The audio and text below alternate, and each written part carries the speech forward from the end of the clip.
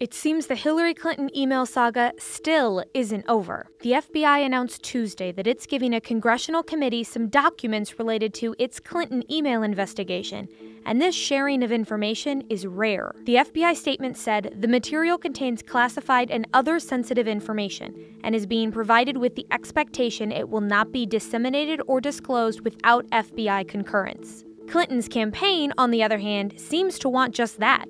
In a statement given to NBC, Clinton's press secretary said, "We believe that if these materials are going to be shared outside the Justice Department, they should be released widely so the public can see for themselves, rather than allow Republicans to mischaracterize them through selective partisan leaks." It's been more than a month since FBI Director James Comey announced the department was not recommending criminal charges against Clinton, but Republicans in Congress aren't done with the scandal yet.